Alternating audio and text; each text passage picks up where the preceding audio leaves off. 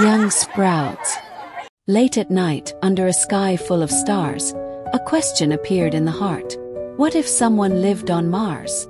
Suddenly, the stars shimmered, and a glowing rocket burst through the clouds.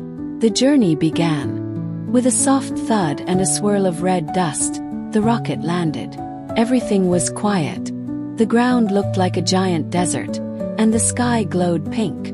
Bubble-shaped house stood on the surface, sealed tight, with lights gently glowing inside.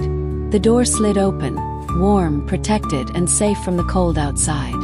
Before stepping outside, the spacesuit sealed with a hiss. Thick gloves, helmet, oxygen tanks. Ready for adventure. Each step felt lighter. With one bounce, the body soared into the air, like walking on a trampoline in slow motion. The winds began to howl. Orange dust swirled across the sky like waves. Shelter was the safest place now. Lunch floated in the air.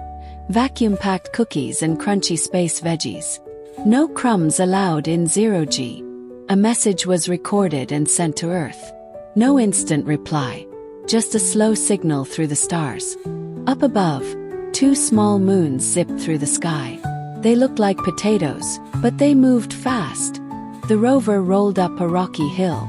Ahead stood a giant volcano, taller than anything seen on Earth. A drill hummed deep underground. Ice shimmered in the chamber below. Water, precious and rare. In a glowing classroom, screens floated and lessons unfolded. Today's topic: building a greenhouse in space. As night fell, stars filled the sky like diamonds. So clear, so close, even Earth twinkled far, far away. In the sleeping pod, lights dimmed.